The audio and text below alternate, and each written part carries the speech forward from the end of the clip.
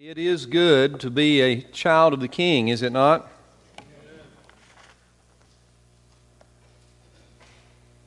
You know, one of these days, all of those who have their name written down in the Lamb's Book of Life, they're going to hear the trumpet blow, the angels shout, and they're going to see the Lord in His full glory coming to take us home.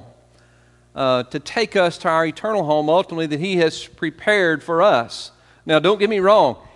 At that day, everyone is going to hear the trumpet blow.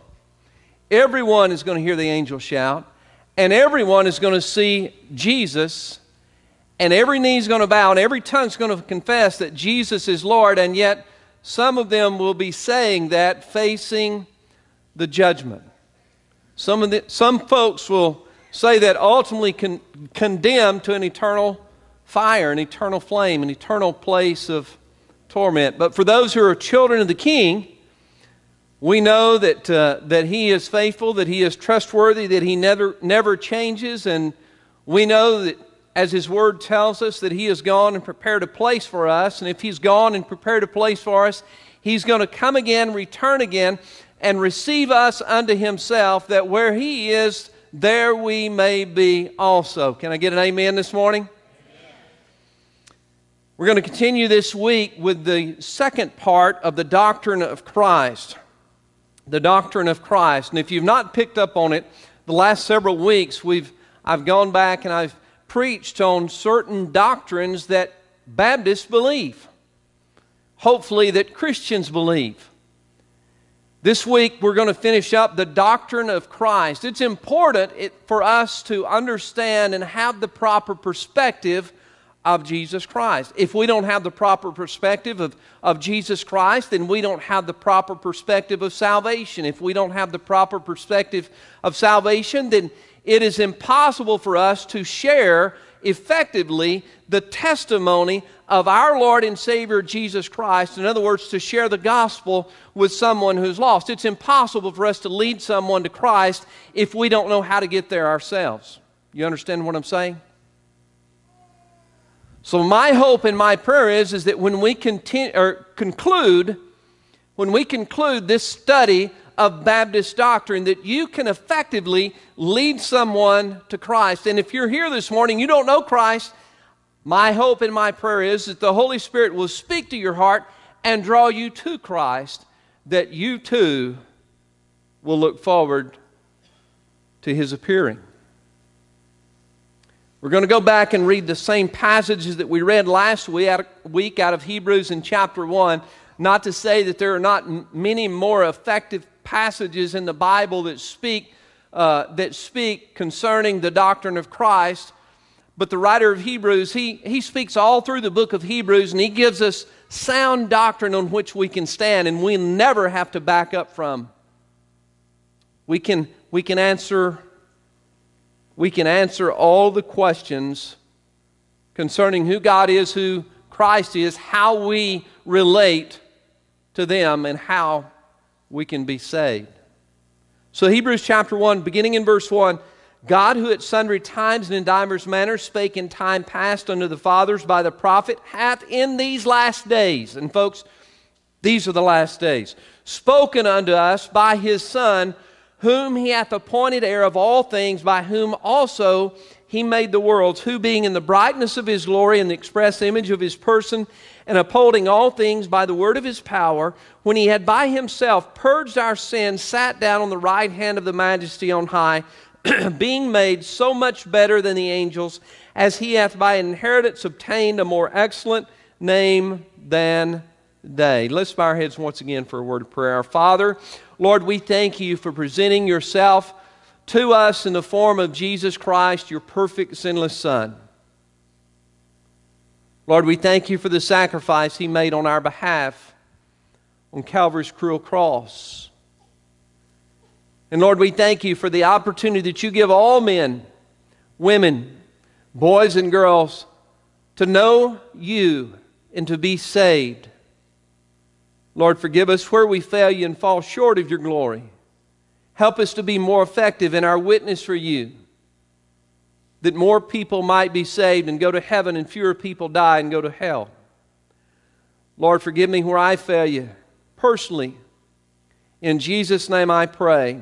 Amen. Now I want you to notice something, and I don't think I pointed this out for you last week, but in verse 2, that's a very interesting verse. So if you'll go back and read verse 2 with me, it says, hath in these last days spoken unto us by His Son. I want you to keep in mind that from the point of Jesus' death on the cross, His resurrection from the grave, His appearing for 40 days, and His ascension into heaven, from that time until this time, we have been living in the last days. We don't know when Jesus is coming back, but we know that it's going to be very soon. For almost 2,000 years, prophets and priests have been declaring the second coming of Jesus.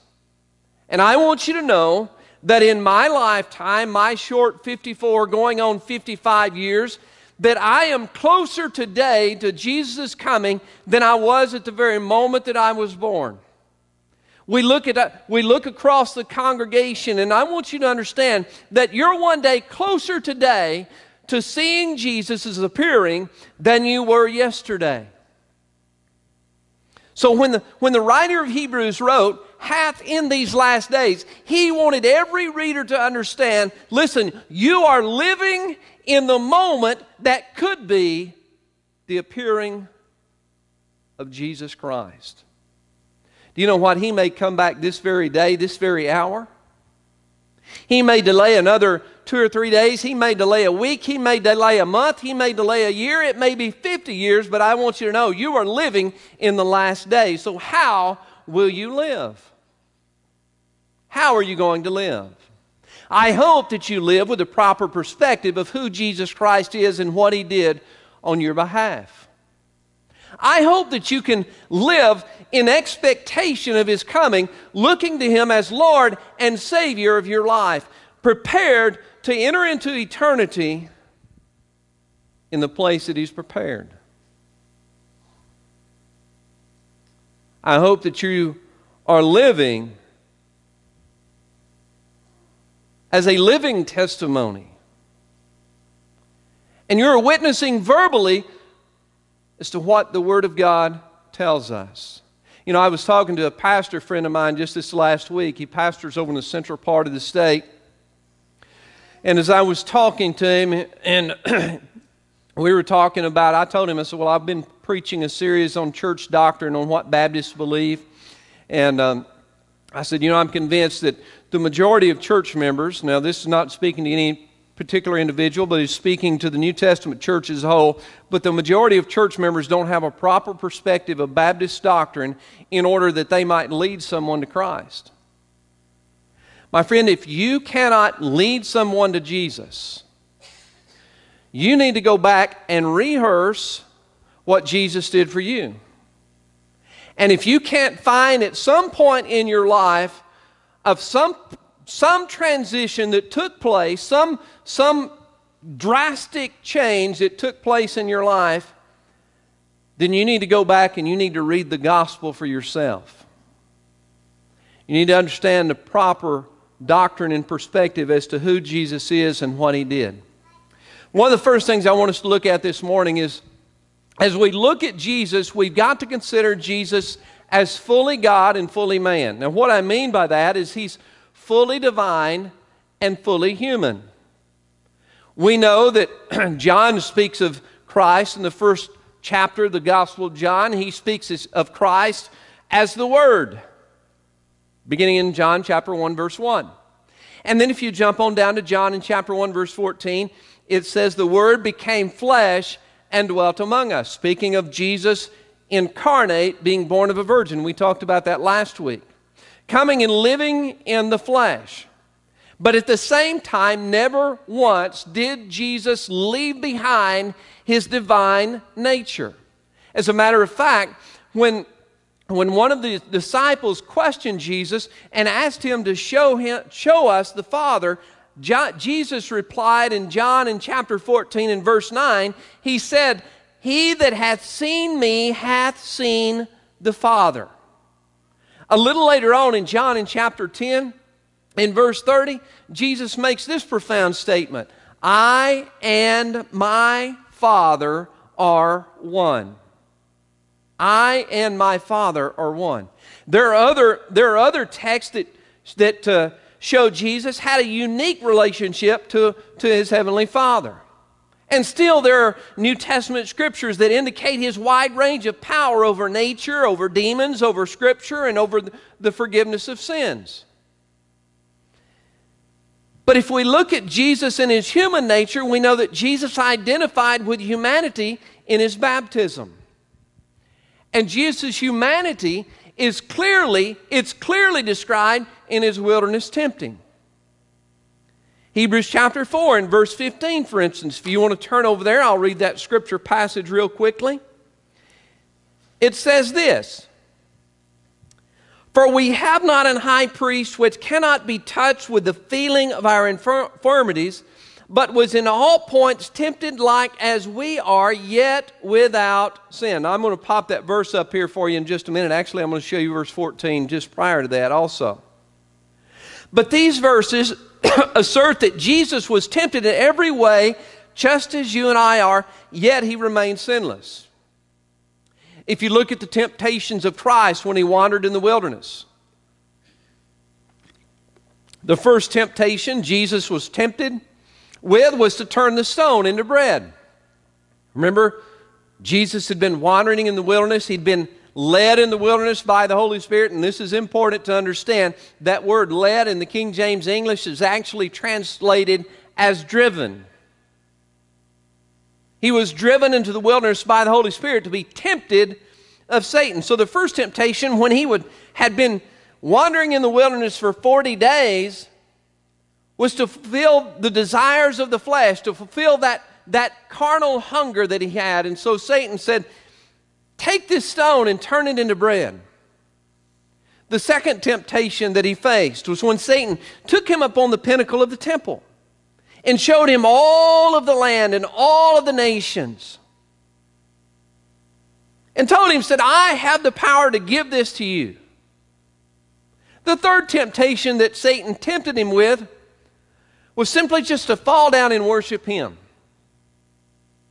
Just to fall down and worship him. Now, it's ironic that Hebrews speaks of Christ being tempted just as you and I are, and yet James in chapter 1 and verse 13 tells us that God cannot be tempted.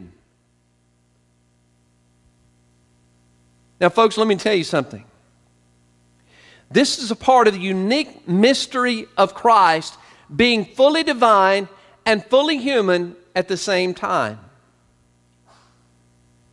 But because Jesus Christ was fully divine and was fully human and was tempted and yet sinless, he perfectly is able to represent us to a holy and righteous God. He's perfectly able and capable and worthy. I told you I was going to pop these two verses up for you, Hebrews chapter 4, verse 14 and 15. Let me read verse 14 for you. Seeing then that we have a great high priest that is passed into the heavens, Jesus, the Son of God, let us hold fast our profession. Verse 15, for we have not an high priest which cannot be touched with the feeling of our infirmities, but was in all points tempted like as we are, yet without sin. Isn't that amazing? Do you realize that every morning that you get up, Satan begins to get his devices together to lay the snares out so that he might cause you to stumble as he tempts you with the temptation of the flesh, the temptation of power and authority, and ultimately the temptation to fall down and worship him. That's been his goal since he was in heaven as an angel. He wanted to take God off of his throne, his kingdom. And he wanted to replace him with himself. Do you realize that Satan wants to be God. Unfortunately, in this world, the Bible tells us that He is the God of the world, the prince of the air. If you're here this morning and you don't know Jesus Christ as your Lord and Savior, whether you realize it or not, you are worshiping a God. If you don't know Him as Lord and Savior, you have succumbed to the temptation to make Satan your God. Well, now, preacher, hold on just a minute. I don't practice Satan worship. I don't do Wiccan. I don't bow down at a demon's image. I don't give in to all of these carnal desires. Let me tell you something, my friend. You were by nature born a sinner, separated from a holy God. And there is no in-between. You're either saved or you're a sinner. You're worshiping the King of Kings and Lord of Lords in heaven above, or you have given in to the wiles of the devil. And that's what the Bible tells us.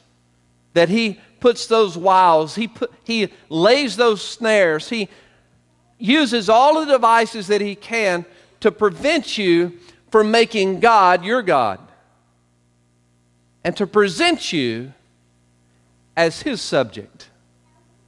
So you're either saved or you're a sinner. You're either a child of the King or a child of Satan. The good news is this, is that if you respond to the Word of God, which reveals the Son of God, then you can become a child of God if you'll simply place your faith and your trust in the accomplished work of Jesus Christ, who came fully divine and fully human at the same time. You see, Jesus is God's substitute. Now, I don't want to confuse you there. A substitute is often something that devises its appearance as something that it's actually not. It's much like, and Jesus called the Pharisees hypocrites. You've heard me use this terminology. The word hypocrite comes from the Greek word which literally means play actor. It means that you are putting on a show. Jesus did not nor could not put on a show because He was fully God. Jesus is not a fake substitute. Give you an example. Like a substitute sweetener. You know, there's just something about natural sugar. It tastes different, does it not? You remember years ago they came out with all these substitute, they determined sugar was bad for you.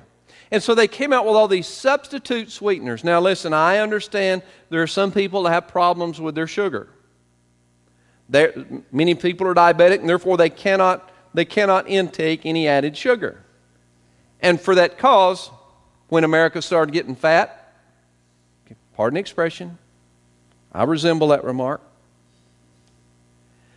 When America started having problems with diabetes, when America started having other health issues, they came out with artificial sweeteners, and they say, this is the solution to all of our problems. They came out with things such as aspartame. They came out with other things that I can't even pronounce, and they began to add them to the food and the drinks that you and I intake on a daily basis. Sodas, one of the first things. Now, I don't know if you really paid close attention. I remember when I was a kid and the first artificial sweetener came out in a soda pop, and I popped the top, or actually I didn't do that. I went to the side of the counter and I popped the top on y'all know what I'm talking about, on that pop bottle, and I took me a big old swig of it. Y'all know me, I grew up with Coke and peanuts. I'd take a big old swig of Coke, And then I'd take a package of salted peanuts and I'd pour down in there and suck the foam off the top. But when I took the first drink of an artificially sweetened soda pop, it turned my stomach. It left an aftertaste. It wasn't good. A little later on, they said, well, you know what? These artificial sweeteners are not the greatest thing for you. As a matter of fact, some of them can cause cancer. I could have told them that when I first took the first swig. It wasn't the greatest thing for you. And they've come out with other sweeteners that are a little bit safer now, but they still don't have the same effect. When Jesus Christ came, He came as God's substitute for humanity, not a substitute for Him. He fully represented God, but He became the substitute for humanity. Let me tell you how He did that. First of all, through His priestly work. Through His priestly work. He became, if you go back and you look at the scriptures that we read this morning, verse 4, more specifically, says, being made so much better than the angels, as He hath by inheritance obtained a more excellent name than they. We find in verse 3 that He sat down at the right hand of the Majesty on high. If you back up just a few words before that, when He had by Himself purged our sins. The priestly work amongst the Jews, it was a very common knowledge what the priest was responsible for. It was for offering up sacrifices. One thing that he did on one day a year, he would enter into the Holy of Holies. He would present the sacrifice, first of all, for his sins. Secondly, for the sins of the people. He'd lay that sacrifice upon the altar. And so the priest was responsible for atoning of the sins of man, or atoning for the sins of man, including his own sin. And by doing so, he served as a mediator between God and man. A mediator reconciles two separate parties. Where there's a disagreement, a mediator brings both parties together.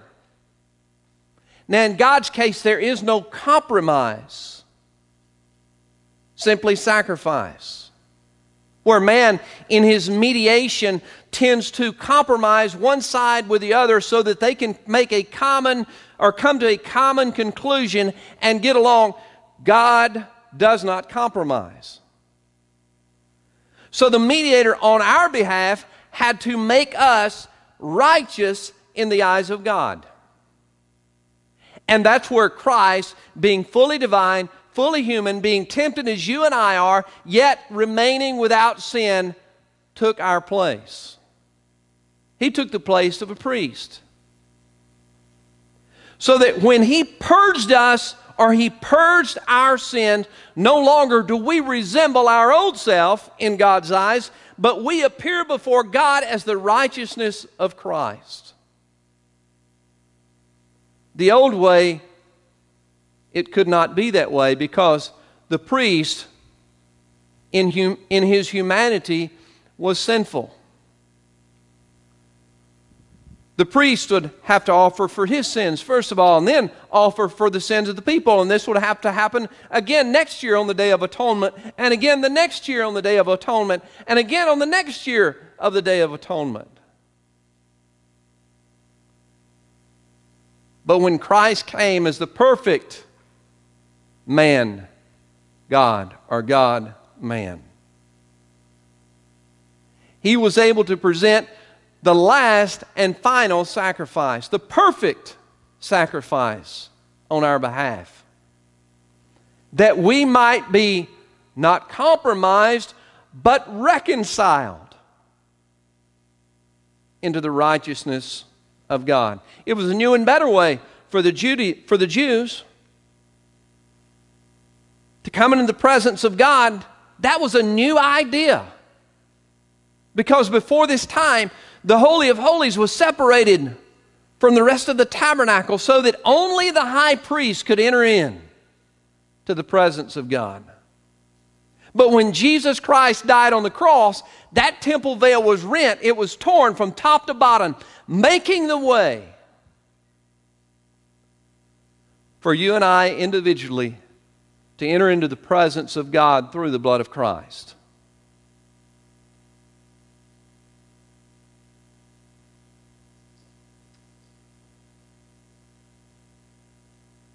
With Christ, the barrier which separates you and I from the holiness and righteousness of God is removed.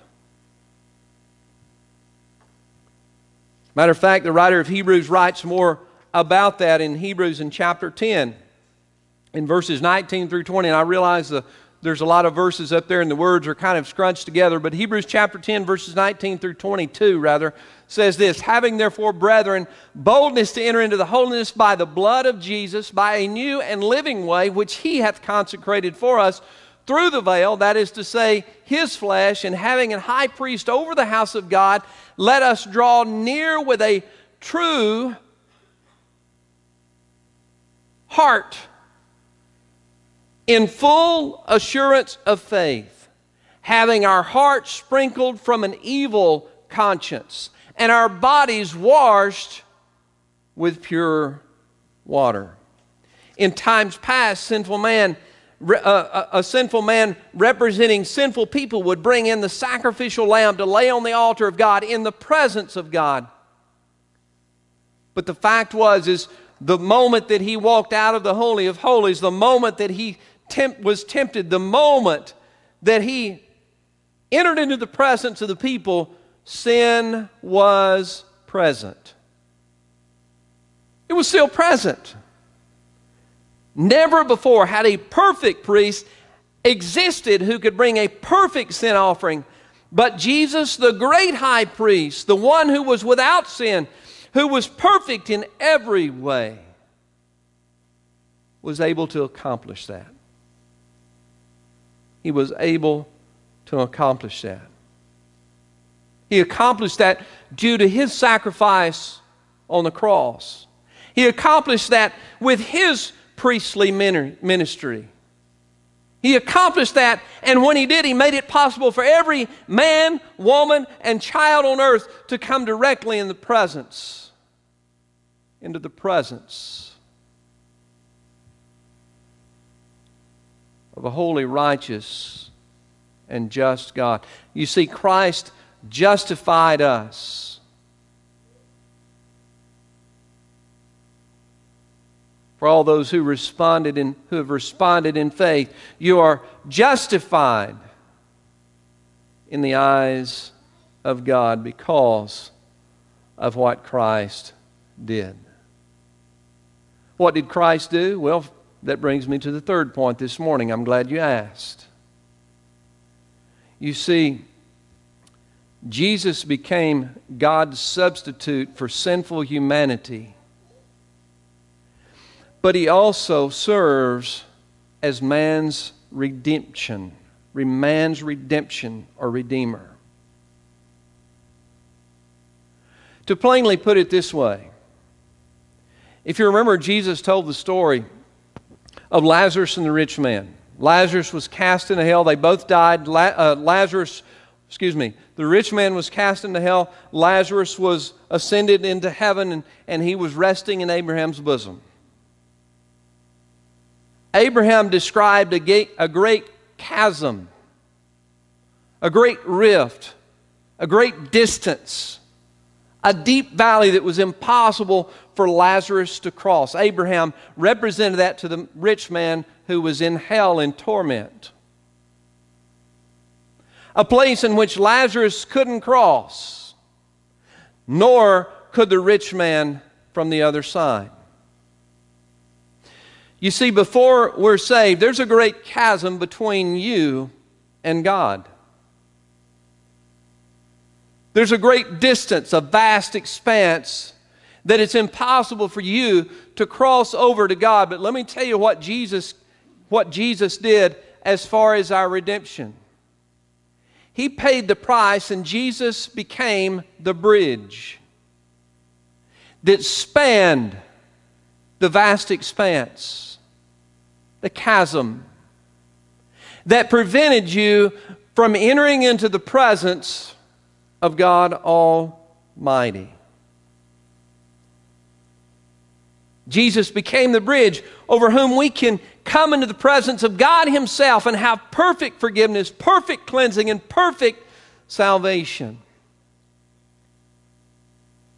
Again, the writer of Hebrews writes in Hebrews in chapter 7 of the priesthood of Melchizedek. Let me tell you something. Melchizedek was a priest and a king in the time of Abraham before the order of Levitical priesthood was established. And yet Abraham came and paid the tithe to Melchizedek. We have no record, no genealogical record of when Melchizedek was born or of whom he came. We also have no death record of Melchizedek ever dying. The Bible describes Christ as after the order of Melchizedek. Now think about this. We have no record of Melchizedek ever being born. We have no record of Melchizedek ever dying. Think about this. Jesus was born. Jesus died. Jesus rose from the dead, and Jesus lives forevermore. As believers, we wait for the perfect Savior to take us to the perfect heaven that He has prepared for us.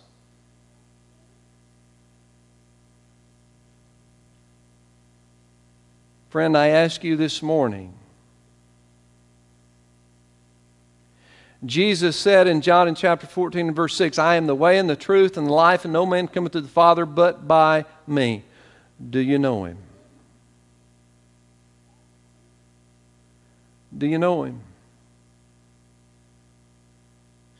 In the words of a famous black preacher who's died and gone on to be with the Lord, that's my King.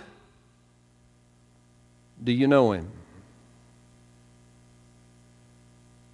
Christian friend, if you're here this morning, you've gotten away from the proper perspective of what Jesus Christ did on your behalf, let me encourage you to get in the Word of God.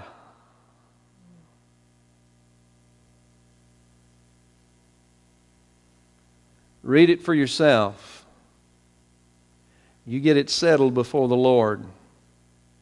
And you share it with everyone with whom you come into contact with. Brother Don and I are surrendered to full-time ministry, but it's not our job. Am I right, Don? Your wife agreed with me. We're not hired guns to go out and take care of all of the dirty work of the church. Now, I'm not saying that it's not partly our responsibility. But what I am saying is it's partly our responsibility. The rest of our responsibility comes at equipping the saints to go out and do the work of the ministry. If you're a saint this morning, say amen. My hope and my prayer is that as you've heard the doctrine of Christ, that you are properly equipped to go out and share Him with someone who's lost.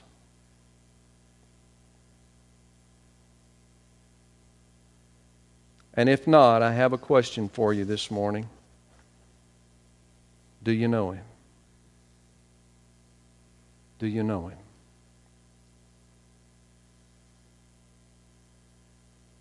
Let's stand this morning. As our music team comes, will you respond accordingly as the Holy Spirit has prompted you this morning? If you'd like to know Jesus as your Lord and Savior, you've heard the scripture that I've quoted.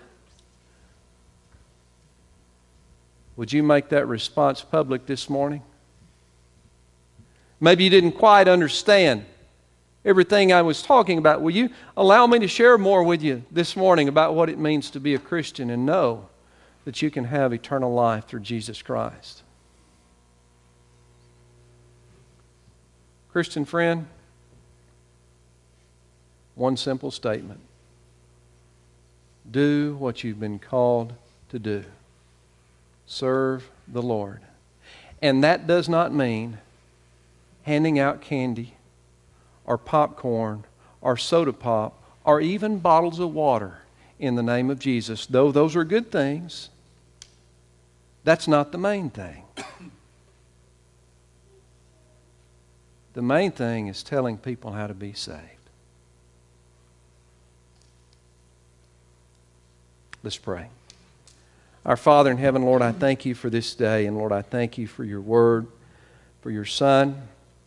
And Lord, we know that you promise that your word will not return void. And Lord, let it be your word this morning.